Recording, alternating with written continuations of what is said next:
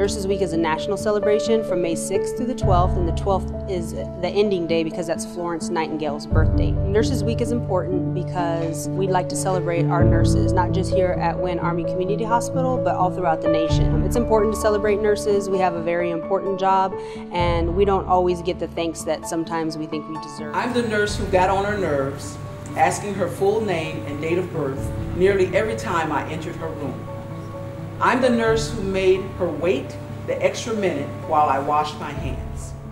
I'm the nurse who... In the healthcare system, nurses are an integral part of the team. We provide the care 24 hours a day, 7 days a week. We're the persons that spend the most time with the patients when they're admitted to a hospital. I will do all in my power to maintain and elevate the standard of my profession. To recognize nursing for the contributions that they make each and every day, although they may not be told that they're making those contributions, it's a great feeling. To care for and protect your loved one today.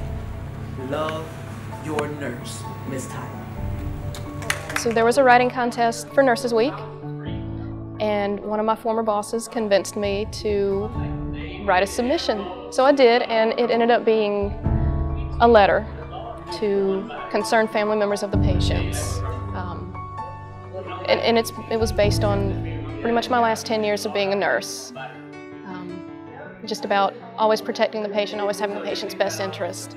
To read her entry into the writing contest brought back all those feelings from when I was a medic, when I was a nursing assistant, as I was working to become a nurse.